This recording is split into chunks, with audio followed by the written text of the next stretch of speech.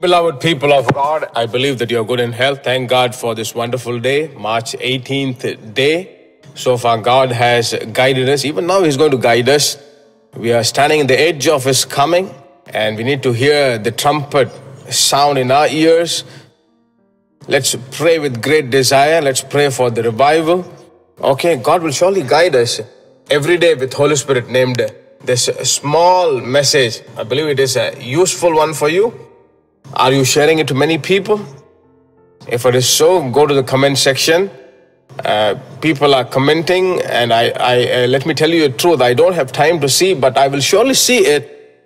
Our staffs in the office will see it. You can just send your comments to us. God's name will be glorified through that. This has been dubbed in Hindi, and we're sending it to you, and it is great help to the northern states of India, and God's kingdom has been built. Okay, what is the special word for this day? Let me read it for you, children of God. Acts chapter 6 and verses 3. Wherefore, brethren, look ye out among you 7 men of honest report, full of the Holy Ghost and wisdom, whom we may appoint over this business. Amen.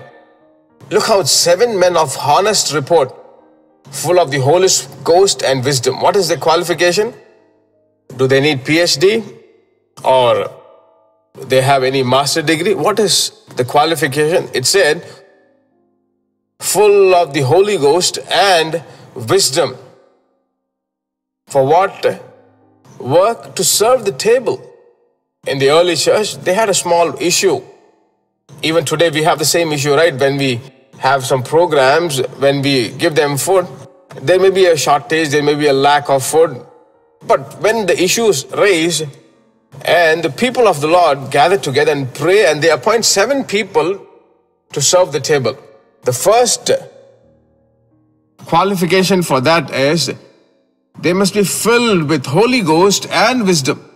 The anointing gives the wisdom. Amen. Look, today, the Spirit of wisdom is upon you. When He's inside you, nobody can stand against you in the workplace. In your business, there may be a lot of competitions.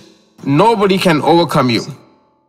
For people like us, if you have the people who are struggling, the people who are standing against you, nobody can do anything. If you have the debt problem, is it breaking your heart? I tell you, you have the Spirit of wisdom which will overtake you.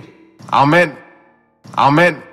In the times of famine, Joseph led a life of wisdom, and it really overcome his issues.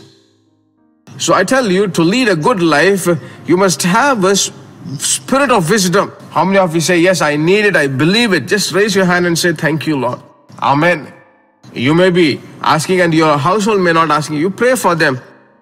A loving Heavenly Father, Lord, without wisdom, in a hasty way, we have spoken a lot of comments, and we have seen a lot of confusions, Lord.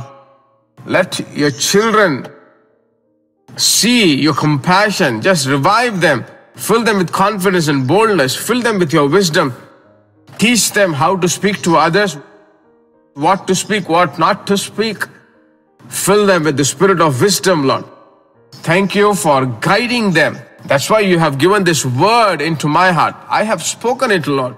Thank you for guiding your children. Oh, hallelujah. Let your name be glorified. Let God's grace uphold them and guide them. In the name of Jesus we pray. Amen. You have asked now. Don't leave it as it is. Always fill yourself with the Spirit of the Lord. Unknowingly, people will say, what a great wisdom they have. What a great wisdom talk they are doing. What boldly you have spoken. Brothers will say, sisters will say, your children will say, pastor itself will say. Okay, be glad in the Lord. Don't forget to share to others. Bless the Hindi hearing people. God's kingdom should be built. God bless you. See you again. Our address, Jesus Meets Ministries, number 4, Kavarapalayam Main Road, Avadi, Chennai 54, India. Telephone number 9841252836, 7299546363. Email ID gpsrobinson@hotmail.com, gps.office@jesusmeets.org. Website address www.gpsrobinson.org.